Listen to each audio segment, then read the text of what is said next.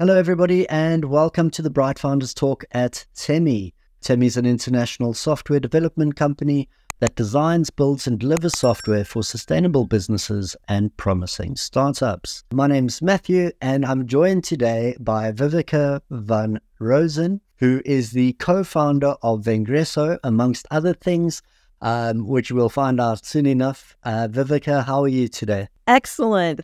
I am so glad to be here. And I love that you said that about being in South Africa and, you know, the bandwidth not always there, because the one thing with Riverside is everything's fine until we hit record, which is what's happening right now. But I can hear you clearly. And I just love the fact that we can do business anywhere. My other house is in Costa Rica, and I mean, how cool is it? We have an international audience. A lot of entrepreneurs can work anywhere they want. And it just really opens up what's possible for us. Absolutely. It's fantastic what we're capable of today. Viveka, would you like to tell our audience and our listeners a little bit about yourself and what it is that you do? So I'm Viveka von Rosen. I'm a LinkedIn and entrepreneur, expert, speaker, trainer. I've been teaching on LinkedIn since 2005. I've had a few LinkedIn companies, the most recent being Vengreso. We were a LinkedIn and social selling and social video training company, and we actually pivoted to software almost 2 years ago. So it's been an interesting adventure to make that pivot. But yeah, I'm pretty much a serial entrepreneur. Fantastic. That's great. So I was having a look at your LinkedIn profile. It looks a lot better than mine. So I can see you putting your skills to good use. Tell us a bit about this.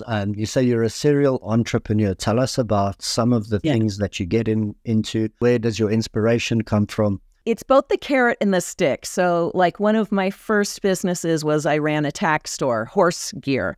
Because I loved horses. So, of course, one opens up a store to sell horse stuff. What I found is that do what you love and the money will follow. Sometimes works and sometimes not. Sometimes doing what you love, you start hating it when it's a business. So you have to be very, very careful about doing what you love.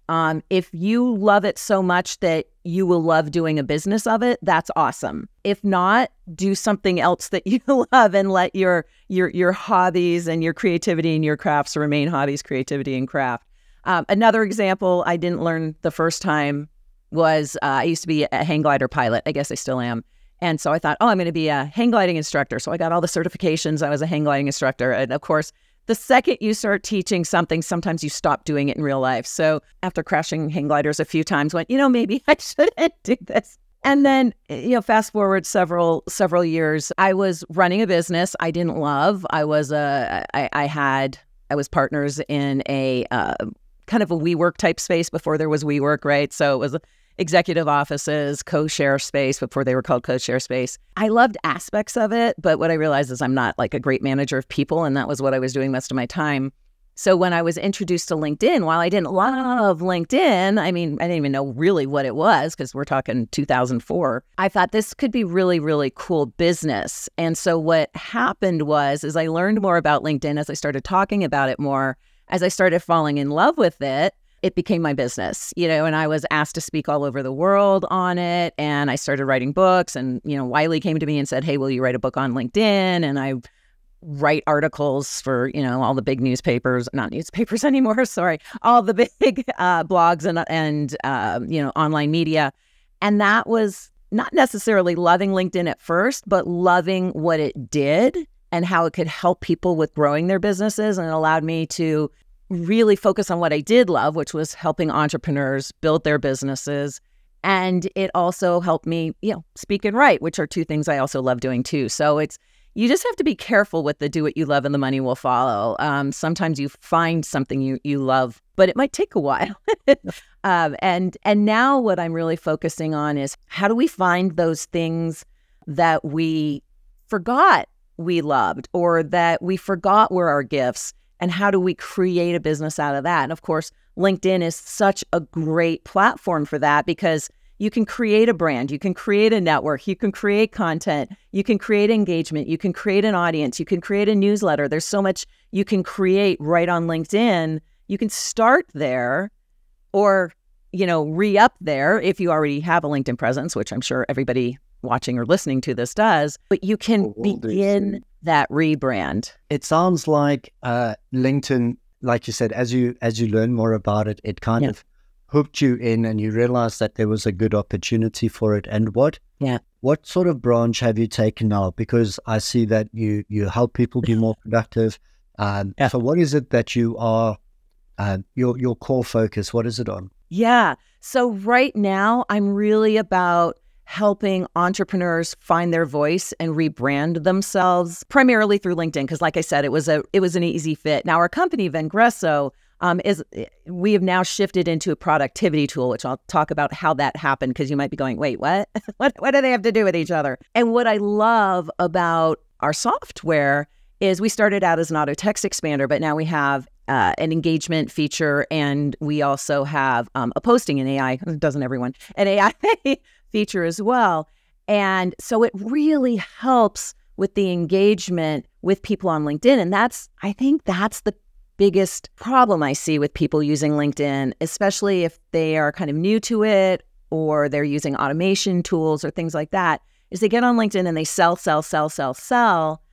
And it's not about selling, it's about creating relationships. So ironically, we were a social selling company and we worked primarily with enterprise and international, sales teams. But what we talked about was creating relationships. And that's why we created Fly Message, which is our software tool, Fly Message, originally to support our learners, because we'd give them the workbook and then they'd have to customize the workbook and then they'd have to put the workbook into some other third-party app out there and then they'd have to learn blah, blah, blah, blah. It was just like very long and complicated. And let's keep it simple for the salespeople. Let's keep it simple for our entrepreneurs.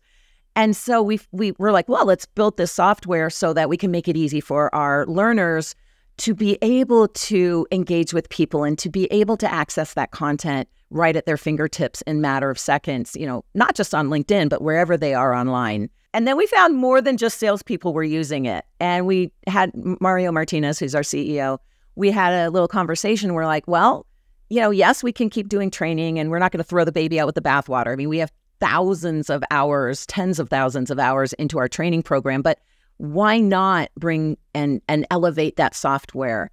And then, of course, AI, kaboom. And so then we realized, there's so many other things that we can do to help people engage. And so, like I said, we've got the ability to, when you're on LinkedIn and you find someone's post that you like, instead of reading through the whole post and thinking about a good response and worrying about spelling errors and trying to figure out what hashtags to use, the Fly Engage tool does that for you, right? And we all know, not just salespeople, we all know that entrepreneurs, when you're on LinkedIn, you have to engage regularly, consistently, in order to get more people engaging on your content with LinkedIn's algorithm. But who wants to post? And then you're like in ChatGPT, maybe doing something else or one of the other ones. And you're like, oh crap, I need to get back into LinkedIn and write a post. And then it's back and forth and back. And again, it's not seamless. And so why we created the Fly Post AI was so it would be seamless. You're in LinkedIn, you're like, oh crap, I need to write a post. You go in, you put in what you want to talk about, you put in some elements, and it writes the post for you. And so what used to take minutes, maybe 30, 40 minutes, takes maybe 3 or 4 minutes after you've customized it. So all of that comes in supporting entrepreneurs. I love entrepreneurs. We can still support salespeople and all that stuff. But to me, it's helping the people that I work with engage with their audience so that they can create those relationships, so they can create those conversations which eventually lead to the sale. So I find that quite interesting. So when you were working with people paragliding, you were like, no. But now you're still working with people in a different sphere, but it looks like you're very passionate about it. You love what you do. You're very animated when you talk about it. And I think that's brilliant. Can you tell us a little bit about what it was like, growing? Once you come up with this concept and you started putting everything together, there were obviously some challenges, some things you might not have expected.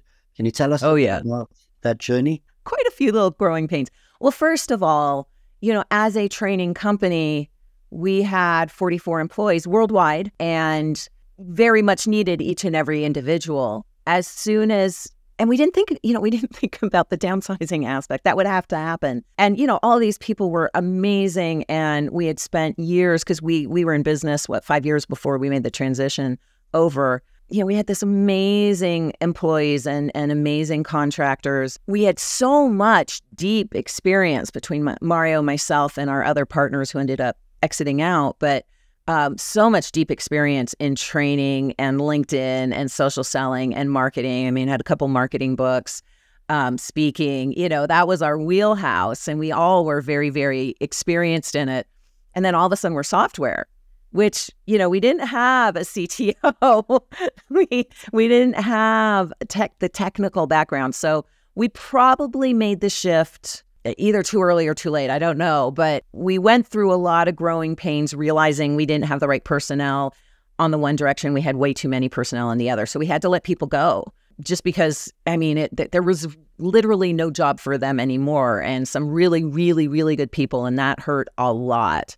And so, we offered opportunities to reframe, but for some of them, it didn't make any sense at all. So we shrunk from, 44 people down to, I think, 7 or 8. That was hugely painful. The other thing that was painful was we probably launched at the wrong time, because all of a sudden, the economy went bloop. And what one of our competitors who they were not profitable at all. I don't think they even had any clients yet, got $7 million. And we had, we were making $1 million on the training side, maybe 400,000 or 500,000 on the software side. And we started trying to get funding. It was completely the wrong time. Like all of a sudden, just, banks were failing and people were not investing. So it was like, okay, time to bootstrap, stop getting paid. And then, the third thing I think, which was challenging, was we love AI. AI is a big, big part of what we're doing, but now everyone is doing AI. So had we started with the AI aspect of it just 2 or 3 months earlier, I think it would have made a big difference as far as investing. So it meant that each and every person in the company, we had to put in the hours, we had to learn new talents, we had to learn new skill sets, we had to reframe what we were doing, we really, really had to bootstrap. But now with the new products, things are like, we can breathe again. But yeah, we went from making good money to, can I eat this week? And that's just what you have to do as an entrepreneur. So we thought we were really well educated. Mario Martinez is all about the numbers. And he did his research, but we couldn't foresee the crash, right? I guess we could have foreseen it, but we didn't foresee the crash. Who could have seen how AI would have exploded? Social media wasn't even that big a deal. Maybe the internet was as big a deal as AI is, but who could have seen that coming? So you have to do what you have to do, and then you keep moving forward, and eventually things work out. You'll know when you know, if it works. You'll know when you know. You'll know when you know. That's quite an intense situation. Or a roller coaster that you've been on. And now you mentioned a bit about the people you were working with. Yeah. And what's happened with your numbers? Things are okay now? Have you got some good people around you? Oh, we have the best people. Yeah, and that was the other thing. We hired someone that that was the other thing. We hired someone that was not as competent as we thought they were. Once we released him and we brought on our new team of developers, it was a big difference. And you know this, right? It's like your software engineers, your developers, if you have the wrong person, it can kill your business. And so once we found the right people, game changer. But we probably went 4 to 6 months with the wrong people and, breaking software. And none of that is good when you're trying to launch a new company. So we have the right people now. We have the right expertise. We've got funding. Our users are climbing every day. So yay. Well done. Deep breath. But it certainly can be challenging. And you just have to believe in yourself. And if you've got other people on your team, you got to have that open. We were having, team meetings once or twice a week. Like, here's where we are. Here's what's happening. What are your feelings? Do you want to stick with us? We allowed as much freedom as possible, with our employees. Did they want to stick with us? Did they want to go? All the things. So it's, you just have to keep that communications open during these pivots.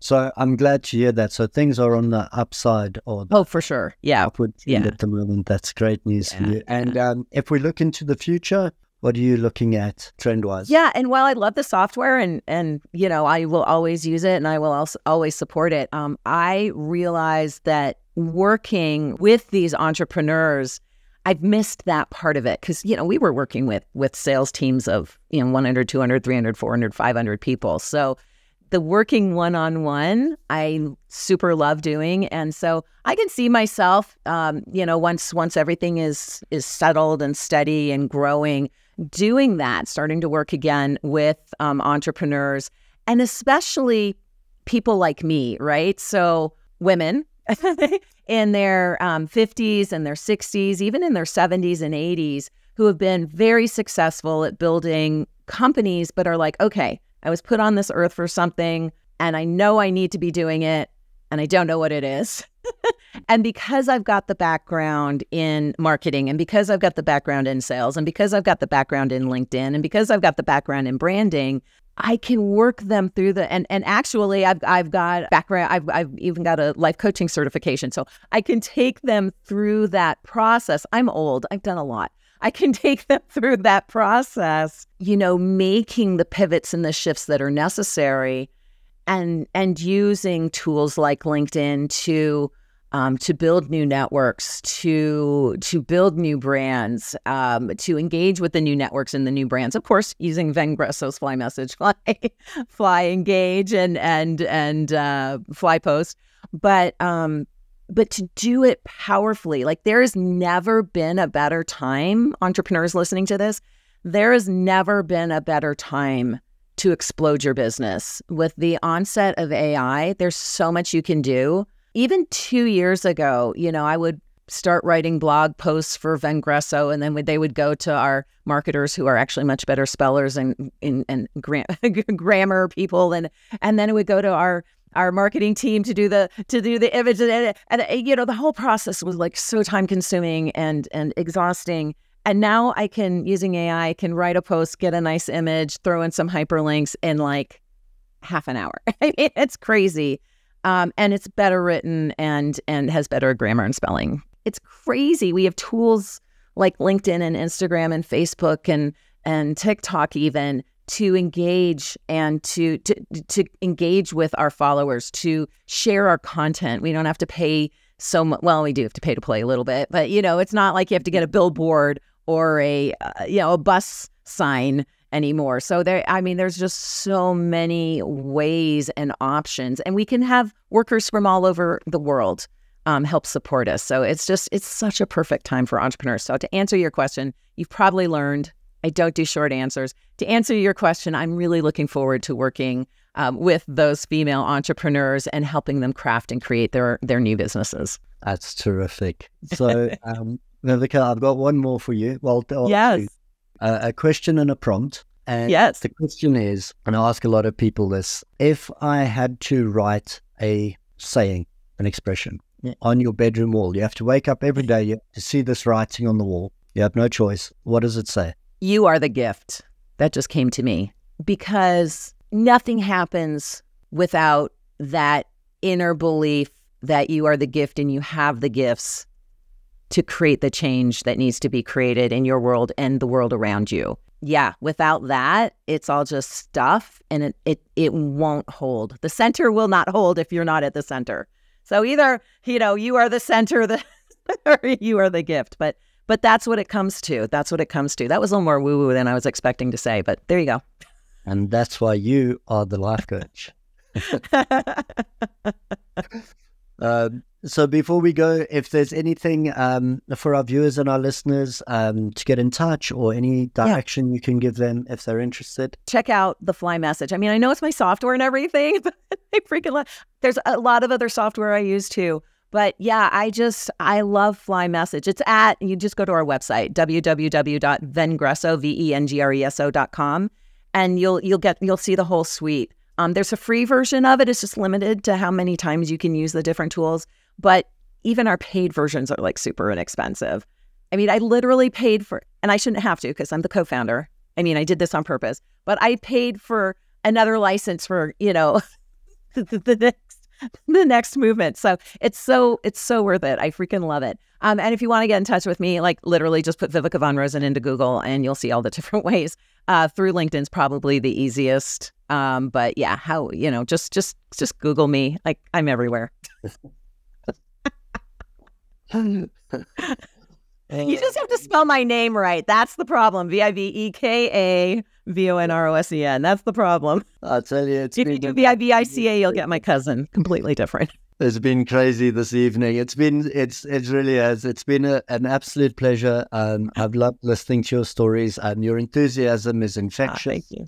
And I really do, from all of us here, we're wishing you the best. We'll be keeping our eyes on you. I'm going to now follow you on LinkedIn, and I'm going to I can find over there and do something about my weird fishing pictures. Oh, yes. I can help you with that. Yeah, we have a great resource, which you'll get if you go to vengreso.com. But we have a ChatGPT prompts for LinkedIn. So yeah, that will help you. And it'll take minutes instead of like weeks. Viveka, again, thank you so much. And you keep well, okay? Awesome. I certainly will. Thank you so much.